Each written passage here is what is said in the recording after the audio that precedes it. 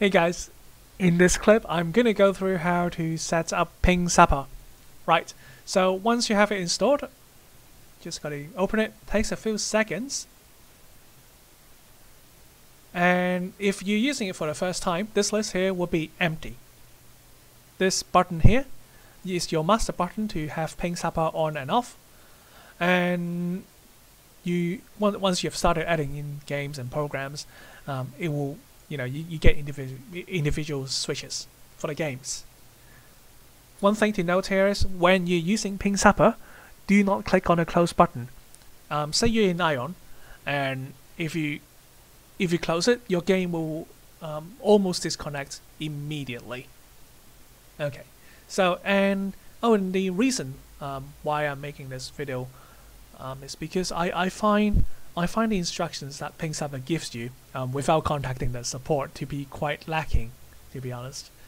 This is basically all you get in how to set it up, and there's no reference to how manual mode should be, etc. And yes, I completely forgot. Pingzapper is a ping reducing service, alongside others such as Battle Ping, Water Fast, and Reduce Lag. Right, so to add a game in Pingzapper, just click on the Add button. You have a preset list of games which you can add, or you can add a custom game or program. As you may have noticed already, I'm using it as a proxy for Teamspeak 3 to protect my IP. When you add a program, you can give it here you just type in any name, so just ASDF or whatever, and the main game file here would be, because I added Teamspeak 3 last,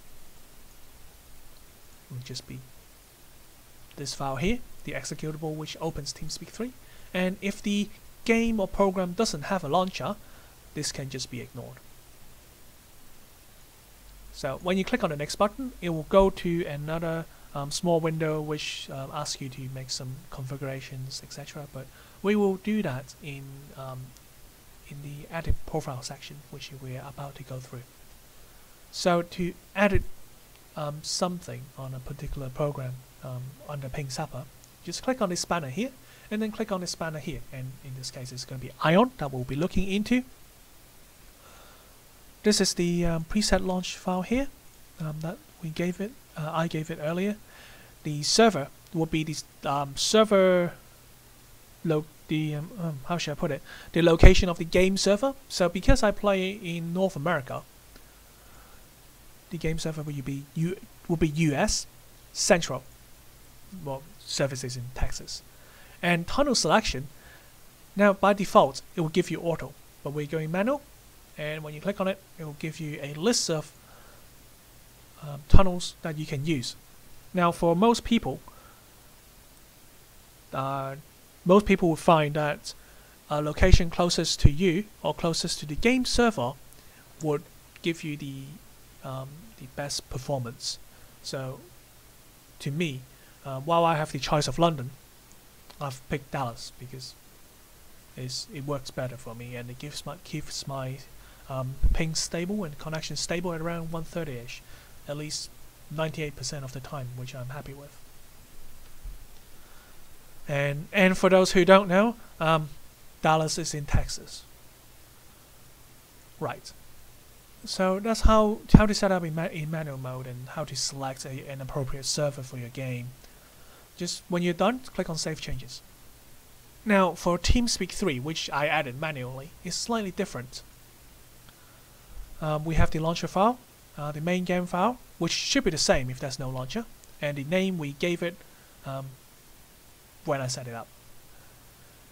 Server would be US East. Now the reason for that is because I think most of the Teamspeak servers that I go on are located in the US, and I picked US East because it's US East is closest to England, and that's why I am. Tunnel selection, right? Manual. I've just picked London here because I'm just trying to protect my IP. I don't mind people knowing which country I am in. So when that's done, just click Save Changes. Excuse me. Now, how do we know if the tunneling service is working? So we're going to start up Teamspeak 3. And when it starts up, a label waiting for connection would come up. And when you do connect to a server, Connected. You would see a message. Game tunneled via London 1. London 1 is the tunneling proxy that I used. And this tells you that, you know, you're being proxied on Teamspeak 3.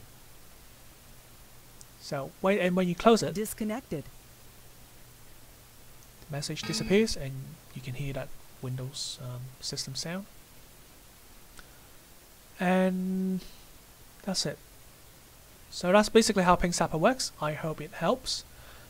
Any questions, please ask. And oh, before I go away, how to choose your own ping reducing service. Right. So most people would give you recommendations on what works for them, but really you should be trying them out yourselves. Most of these services have trials, free trials that you can use. Doesn't cost you anything.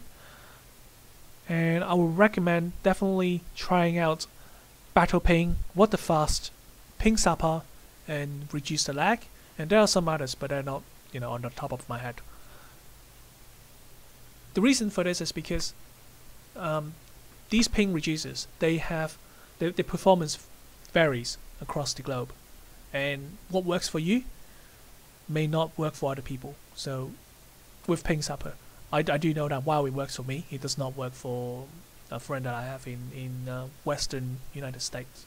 But you know, even if you're there, you should try it out just to see how it is.